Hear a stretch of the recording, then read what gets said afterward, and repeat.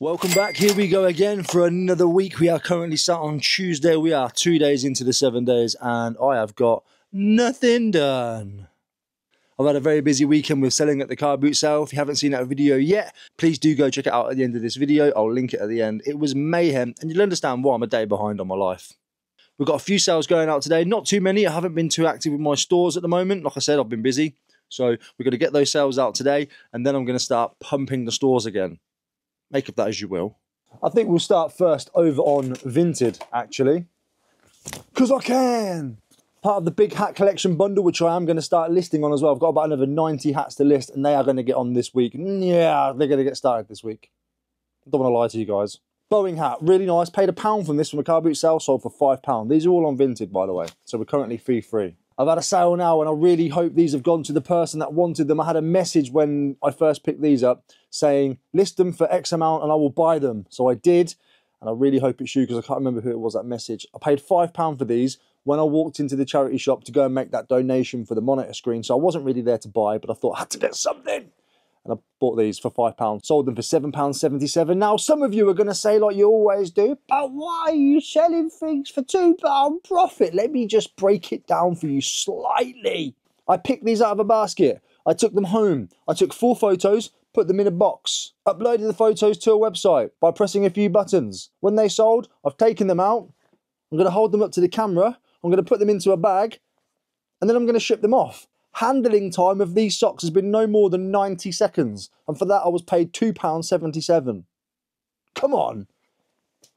Now, of course, I would change my tactic. I wouldn't pay £5 for a board game that I'm going to sell for £7.77 because I need to bring it home. I need to open it, check it, pull all the pieces out, make sure everything's there, count it, spread it out. It's laborious. That isn't. And I got £2.50, more than £2.50. So thank you so much whoever picked them up. I really hope it was you. Although you're looking at your username, I'm not 100% sure it is. But I hope it's you. Ali has picked up Dark Void for £2.30. Part of that massive bundle deal that I bought from that guy, the game. I should have bought it all, to be fair. I should have done. I've got space now. Funny how things change. I should have bought it and put it in the loft till I had space. Oh well. Ricky D, what are you wanting? He always messages me when I'm filming. Ali is currently living in Japan, but she's sending this to her mum's address. She sent me a lovely little message and said, love from Osaka. I want to live in Japan so badly. Oh my God. We was having a conversation about, I'd love to. I'd love to. If Emma ever run off with a postman, I'm off to Japan, mate. But I don't think she's going to run off with our particular postman. Sorry if you're watching, Dave. £6.66. We've sold the Hogs of Fife brown gilet. Just realised the mic wasn't in the right position the whole time. Never mind. This is sold for £6.66. And Joe would like to tell Terry to hurry back from the furry party. Your dinner's in the dog's bowl and it's getting cold. Thank you, Joe. I appreciate it, mate. And for £12.12, we've sold the vintage Ed Hardy t-shirt. I paid £2 for this from a charity shop, car boot sale, from a car boot sale, not a charity shop. All right? And sold it for £12.12. And there was a message. Thank you, Ricky, for accepting my offer. I've been following you on YouTube for a few months. I've subscribed. I love your humour. Keep up the great content, Lynn. Thank you so much, Lynn. I massively appreciate it. I'm glad you're enjoying the channel. Stick around. There's plenty more to come. Not sales. That's it for Vinted. Moving swiftly over to eBay now. And I have sold my first pair of the Incontinence boxer shorts. I sell pants now. Paid £2.75 for these. The average price is about £16 or £17. I listed mine for £13.99. Expecting to take offers. They bought this one outright. So £2.75 I think they were. Did I say? I think they're £2.75. I wouldn't have paid more than that. Into £13.99. £8 all in for these TDK tapes. Going to cost me £3 to post. I paid £1 from the charity shop. Don't mind that. Not ideal, but I don't mind it. I've got a lot of stuff that I've been clearing. Philips Lady Shave. This is one of the older ones. It's all been tested. It's all been cleaned to the best that I can, because you know there's only so much you can clean when it comes to epilators and foil shavers. I was a barber for 7 years. I'm very aware it's hard. But sold it for £15. I had to remove it and then re-upload it and rejig it and take another picture of the foil head and then upload it again and it sold. Had this listed for about 6 months. After I did that, lasted 2 weeks. Rejig your items. And the one and only Steve, aka Fat Punk, has picked up the tailor-made Sim visor. Sold this one for £17.99. So of course I've got to pay for postage, knock that off, and I've got to pay for cost, which was £3.75, Steve, I think. And I do have some cards that I want to add to his pile. But since the car boot sale, I don't know what I've done with them, Steve. So you saw my message on the video if you've seen it. If I find them before the postage, I will do that for you. But I'm not too sure I'm going to find them. I was looking yesterday. There was only 2 places they could be, and they're not in them places. So I really hope I find them for you, Steve. But if not, I really appreciate your business, mate. You and Melly, both cracking people, big supporters of the channel. I love you both. And that is all for the sales. I love the fact I can just relax on this chair. In fact, let me tell you a little bit about it. You know that I had to get a new chair. So this video is in fact today sponsored by FlexiSpot. Run the VT video tip. It's absolutely time that I got rid of this horrible old stool for working on and bring in something special. FlexiSpot decided to hook me up with another chair, one to match the table. Bosh! There we go, that was nice and simple. To be honest, the assembly is so easy. Just look at that. With load capacity of 136 kilos, it has no trouble holding me up. Bosh that in and lower it down. Look at that adjustment. Just going to adjust the table to match. Oh, it's so nice having matchy-matchy. Getting myself in for the optimal working space there, of course. As you can see here, it adapts to the body's natural movements and provides optimal support based on biomechanics. I'm still flexing on you with this E7 table they sent me a little while ago, so go check that out on the website as well. As you can see, I always work at different heights throughout the day, so the fact that this has a nice, quick, easy height adjust is fantastic, and obviously it matches with the table as well. I'm actually sat here doing like a tester, seeing what it's like while I'm editing, and the height is perfect. Some of the chairs I found can be quite low, whereas I'm like Goldilocks, and this one's just right. Just check out that adjust. Look at that setup. What a combo. Just giving everything one final test just to make sure I'm happy with that adjustment, and it is. So I've got my small, my medium, and my large height range, and everything's perfect. Let's just give it the full proper test. I've got to be able to put this down right, stick my feet on that table, lean back, get comfy, and have a nap. Let's adjust the headspace. Oh, look at that adjustable headrest. Beautiful. I'm a man who can't be touched today. What do you want? Go away, go away. Before we get back to it, let's take a very quick look at the chair. The back is perfect shape and ventilated. Stop me getting all sweaty and horrible. The seat is nice and cushioned. Trust me, my buttocks has never felt so good. Look at this special waterfall shape. It relieves pressure on the legs and improves blood circulation. And that's one of the main things that bothers me about sitting down for so long.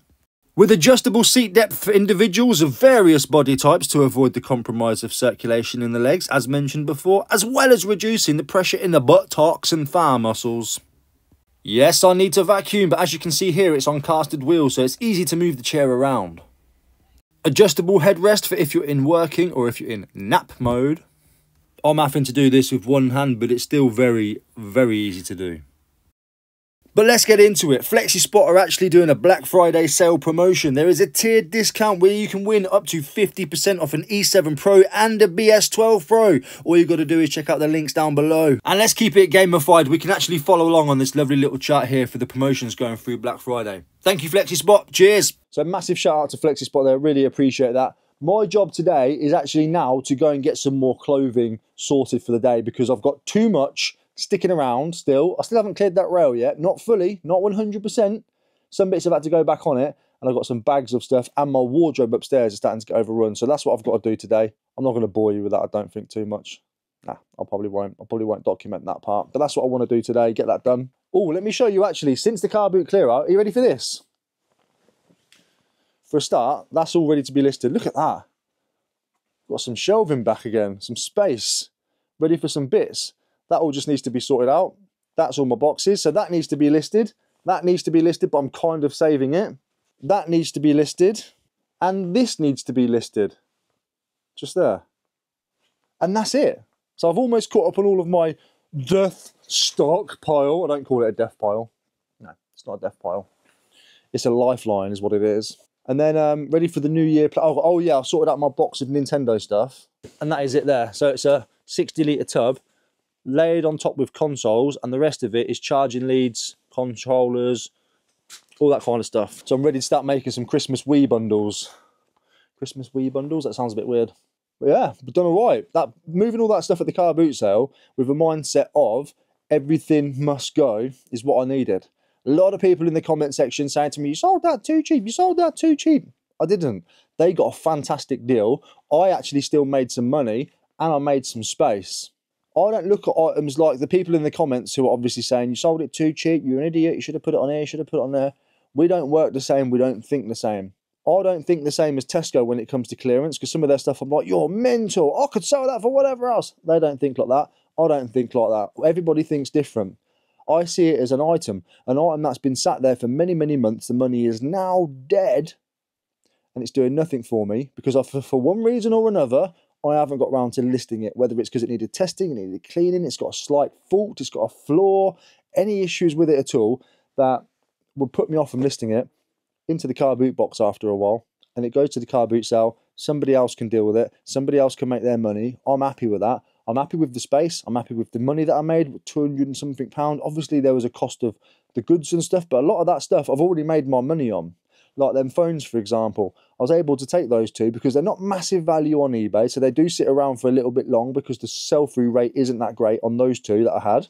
And I've already made my money off that massive bundle. Still got two phones over there from the same bundle which do sell for good money and the sell-through rate is good. So I move those two on. That's my mindset.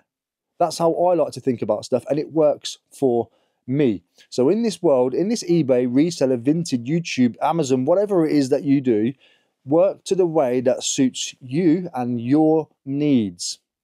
There's always going to be somebody that says, well, you could have got or you should have done, but they're not you.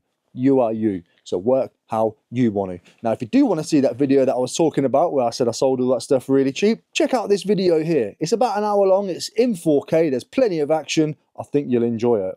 Tell me what you think. Did I sell it all too cheap?